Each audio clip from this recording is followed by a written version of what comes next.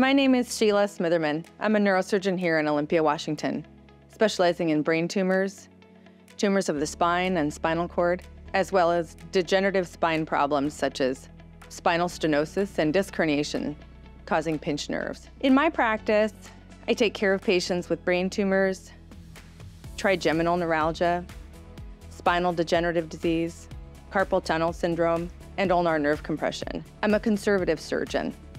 Sometimes surgery is the ideal approach, but other times, there are other pursuits that are better for the patient.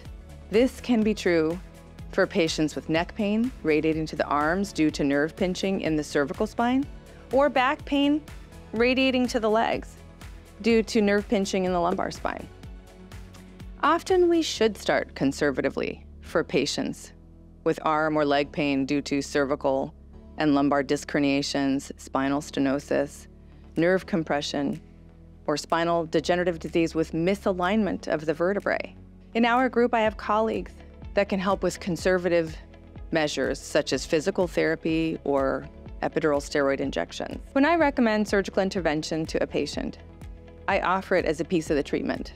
I believe that movement is life, the relentless pursuit of movement of the body before and after surgery will keep a healthy, active lifestyle. This brings quality of life to the forefront and gives patients the best chance to enjoy the body they have and the life they live. One of my favorite things about humankind is the capacity we have to give to each other.